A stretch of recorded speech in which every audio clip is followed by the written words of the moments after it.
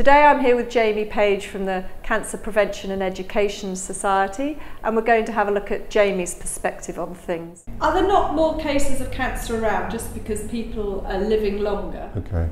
Well, firstly, cancer statistics are adjusted for an ageing population. That's one thing.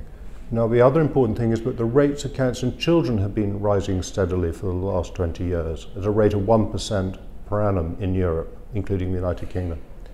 And the other thing too is that they've done a temporal index study, which is a complex way of looking at the age at which people get cancer, and they found that for prostate and breast cancer, the age of onset has been going down.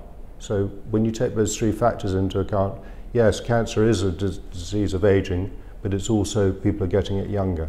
Why is it you think that the government is so reluctant to acknowledge the environmental causes of cancer? Well, that's a very good question and something that we've been puzzling over for many years.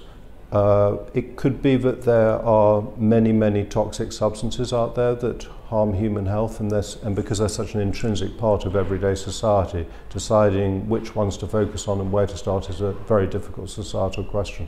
I've been hearing that there has been a change of attitude in the USA recently. Have you got evidence of that? Well, a very important report has been produced by the US Cancer Panel to the President, and they have said that the true burden of environmentally induced cancers has been grossly underestimated, and they strongly urged action to reduce widespread exposure to chemicals that cause cancer. Could you give us some idea of the scale of the number of chemicals that have been released into the environment? Okay, well, probably on the market there are something like 80,000 to 100,000 chemicals.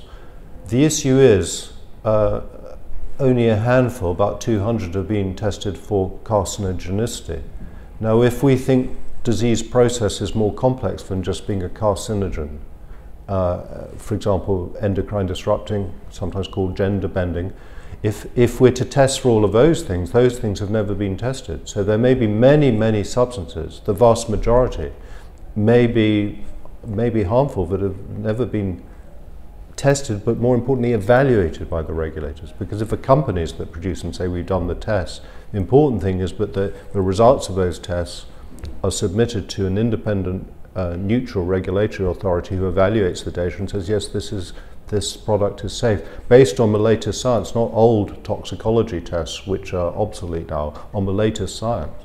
So this is a challenge for regulators because the science is moving so fast. They need to make sure that the products they're approving are being evaluated using the latest techniques and knowledge that we have. And how many, would you say, of the chemicals available have actually been thoroughly tested? I can't estimate, but a very small percent. So there is this emerging science called green chemistry, and it's about designing and making molecules with good PBT profiles, low persistence, low bioaccumulation, and low toxicity. And if the chemists and the biologists get this right, it ticks all the boxes.